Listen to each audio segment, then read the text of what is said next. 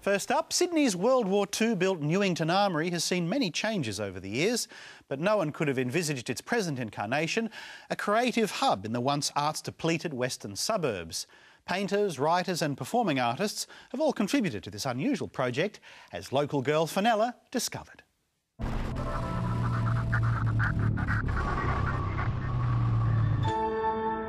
It has a sort of a bleak element to it, because there's just nothing here. The whole place is very evocative, particularly when you're on your own here. This is not too far from my old stomping ground. I grew up around here, about 5 kilometres that way in Homebush on the other side of the railway line. But you see, when I was growing up, this was not an arts district. The things that it was known for was the rubbish tip, the abattoir, there was lots of industry, Silverwater Jail, of course, and there was this place, the Armory. It was basically used to store naval munitions for 100 years or so, dating from the late 19th century. This particular building, the largest one on the site, is a 500 square metre explosive store that we've adapted for reuse and turned into a visual arts gallery. This is such a vast space, and particularly what I notice in Sydney is the fact that there is limited space for artists to create work, studio space. And obviously rent is so high, so it results in smaller gallery spaces. So this is unique, and I think that it's a lovely journey for people to come out here and experience the art, but also the broader sort of landscape around it as well. There are 21 artists represented in this exhibition, and it ranges from sculpture to painting to video installation. Now, some of the works directly respond to the Armory, the look, the feel and the space, like this bloke's work. Andrew May. When you begin the residency, you're given a set of keys to a certain amount of buildings, and a lot of the materials has been left behind when it was used by the Navy, like lights and bits and pieces that you can come across that you can incorporate into works. Gary DiMaggio's installation is the largest in the exhibition, an upended shipping container on a pile of pallets with a cash register suspended from the interior ceiling, and it's directly inspired by the site. I've been thinking along these lines for some time, working with shipping containers as a symbol of trade and pallets, etc. So in this case, I've tried to combine those elements into conjuring up some sort of house of worship and hopefully given it a little sense of abandonment, like a dilapidated old church in a countryside. And why does it suit this site? I mean, it is outside the gallery, which is, you know, just through here, through a tunnel. Why this work in this space?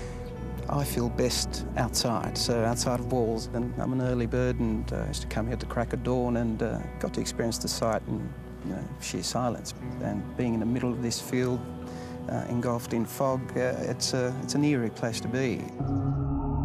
And that eeriness also inspired Marianne Wick. It does have a very evocative feel around here, and I think sometimes, I wouldn't say deathly, but it has another, it's very spiritual around here. I think that's what I'm trying to say. Any ghosts while you were staying here?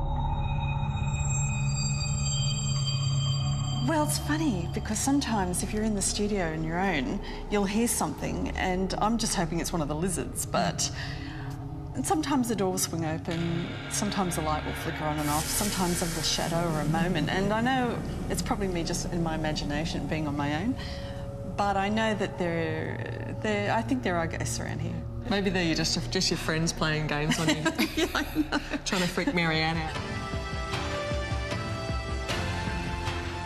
Perhaps the most humorous work is the video installation by Daniel Moody Cunningham, filmed during his residency at the Armory. It's an appropriation of the strikingly choreographed and memorable sequence from the 1988 film Beaches.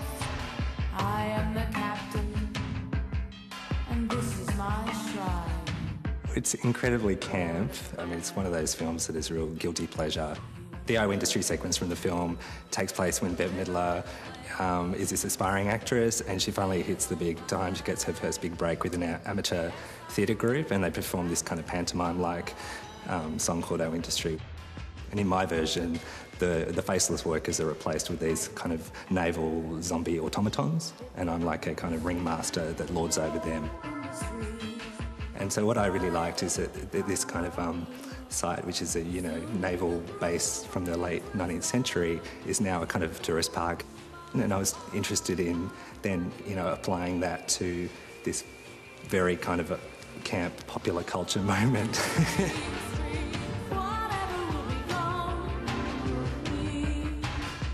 Venues like this can either go two ways. They can just be sort of demolished and turned into apartments, which is pretty standard. Or, given the opportunity, artists should be able to get into places like this because they'll use it for something completely different than what it was actually designed for, and bring a sort of different energy to it. Sites like Cockatoo Island and even Casula Powerhouse, these places that are very industrial, they kind of have all of the kind of iconography of a past, but it's kind of repurposed and then reused in the present. Well, there you go. And you can see the Armory Exhibition for yourself each weekend at Sydney's Newington Armory until September the 27th. Fenella. Now, one of the big things that's been happening, of course, in the arts news over the last couple of weeks has been the screening of the documentary called 10 Conditions of Love about at the Melbourne International Film Festival, yes. About the exiled Uyghur leader, Rabia Kadir. And so, of course, and her coming to Australia at the same time. And I was thinking about that, and it got me also thinking about something else that's been in the news lately, which is one of our greatest